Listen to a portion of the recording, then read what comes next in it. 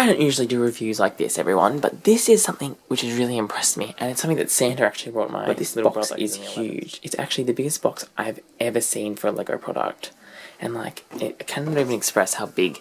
There's my whole arm, and it's just huge. The model inside, as you can see, of an aircraft carrier is massive, and it has 1,875 pieces, so you can see that it is huge. That is a pile of all the pieces there in little bags.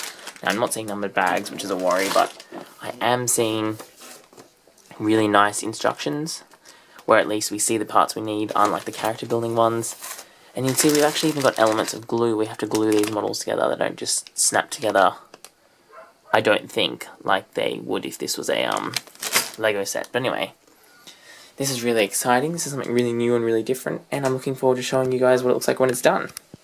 But I just thought you better have, everyone loves unboxing shots. Everyone can see, this massive box in here, which was actually quite full. So they did a good job with that. Not too much box bloat. Actually had 2 compartments in there. But anyway, so. Well, here it is. You can see that it's the Sluban aircraft character built in all its glory. Now, if this wasn't the longest LEGO build, or well, LEGO type design build that I've ever seen in my house, I must have had amnesia, because this thing, although built by my brother, who's not the fastest LEGO builder, took so long to build. Now, there are multiple reasons for that, and I'll get to those later, but I think the first thing that I have to say about this set is it's got a really impressive size. I mean, you can see, look, there's my hand. This thing is just, wow, it's so big, and I think that's definitely something that makes it certainly worth the price, because this is a very impressive set. And so I think that for me to fairly have a look at this, I better show you what I actually get from this set before I start ripping it apart, as is, becoming less and less commonplace on YouTube these days. Otherwise the toy companies aren't happy. But hey, I already have banned from having ads on my channel, so I can just do whatever I want, right? Anyway, let's get on with the review. So here we go. The first thing I have to say about this set is that it's got a lot of details on it. Now, not only do we have this nice smooth runway area, which has got those nice little decals. Come on, you can focus. You can do it. Yeah, there we go. We've got a lot of like little bits and pieces that really add to the texture of the set. So you've got these kind of little army joints, these little bits here, these kind of bits and bobs that all kind of hang off the edge to make it look, a bit more realistic and have some more texture. Now, what you get is this kind of really nice design of the bulkhead and the kind of graduated bow of the bow, oh dear, anyway, of the ship. Clearly I don't know what I'm talking about with ships. You get the nice red on the bottom with that white stripe dividing it from the grey. You get a really nice kind of design of ship, and then at the back here you get some little propeller details as well. And then when you come up to the top, as I said, you get these little kind of features, the base, and you get a really nicely detailed control tower. So as you can see, the scale is quite small because that's where people are meant to be inside there. So these windows are obviously quite large. But it looks really nice because there's a lot of stuff happening. You've got bits and pieces coming off. You've got some, of these weird kind of switchy joints. You've got some arms. You've got a little chimney funnel thing. You've got this conning tower, which is a propeller, which is really nicely done. So you get that, which, as I said, if I spin it around, you can see it's very nicely textured, very nicely done. And you come here and you've even got some little bay doors, which you can actually get your planes into all the way, just about. And they can go and hide in there for storage underneath the deck. You also get these couple of raised little plates for launching your planes. And then you also have the benefit of this display stand, which makes it a lot easier to display this model since it's actually ginormous. So it is a very nicely detailed model, and it does look quite good.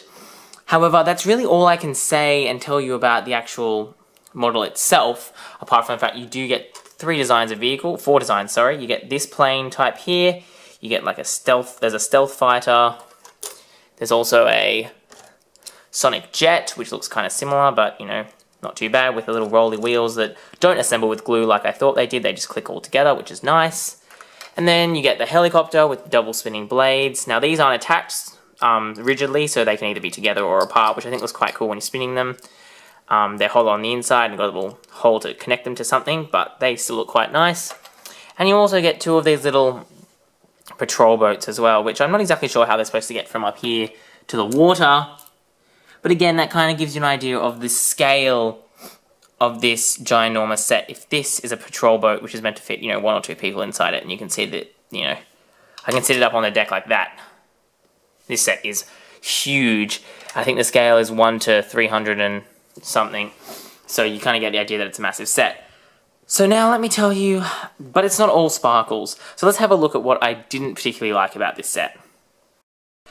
Okay, so the first thing to say about this is that the build was shocking because there were no numbered bags. And I can just let you imagine what 1,875 pieces looks like on a board. It's a mountain of pieces, and you could spend up to, you know, like half an hour searching for one of these tiny little ring pieces in that huge pile. So I think that that definitely hindered the building experience because it was really, really hard to try and get that to work. Now, the actual building itself is quite nice. And the bricks that they give you, although, here, I can just take this one off for you, if we can get it off. I'm probably going to pull the whole thing apart, because that's something else I'm going to be talking about. Yep, okay, that doesn't want to come off, but let me show you the underside of one of these bricks, maybe. Nope, doesn't want to come off. Yeah, it does. You can see that they're square on the bottom, but despite that, they still have a nice quality click kind of feel to them, and I don't think that the bricks are particularly bad or worse. It's just that some of the building techniques are a bit odd, and some of them include these, which although look nice, aren't very firmly attached, so are very easily to come off if you knock the ship in any way. You also get these doors, which I believe they're meant to go up and down, but they really don't do that very well without just coming off because there's a very tight connection there. So that's something else which hasn't been really thought through by the people who designed it. And I think there's a lot of pieces that just are strangely used, like these pieces. These are hinge pieces that you probably know from Lego sets. Nowhere in a set are they used as a hinge. Everywhere they just use like this, which to me makes absolutely no sense. You've also got the construction of this big flat area. From a distance, and probably what it looks like in the video, it looks like, you know, oh, everything's nice and flat. But it's not. It's quite an uneven surface, and so therefore it's very hard to get together because a lot of the time you're connecting it onto just hollow beams, and so you're in fear of crushing it. And then I think the last thing I have to say that I didn't really like about this was the stickers were a menace to put on. Not only because the stickers were hard to get off the packet, because of their they were those weird kind of stickers where you pull them off and then they're not sticky because that little paper bit comes off as well. They were really big, like, you know, this is a one massive sticker, and these are one sticker, and so you had to pop out all these center bits, which was actually quite difficult to do because of the fact that the way the stickers weren't particularly great.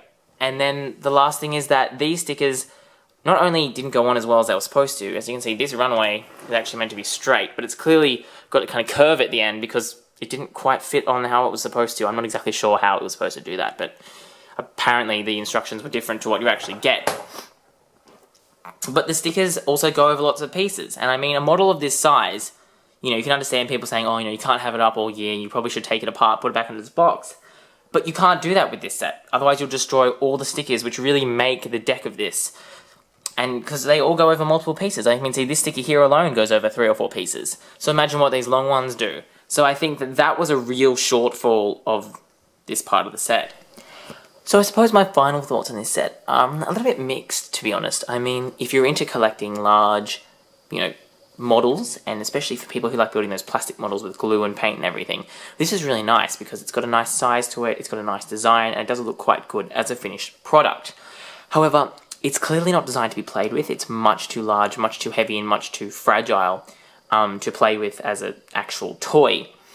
And so sometimes, you know, these aircraft kind of cheapen the feel a bit because they don't quite match up with the kind of quality and kind of finish that the actual model gives off, and look a little bit like cheap and nasty on the top if you want to display it as a finished model.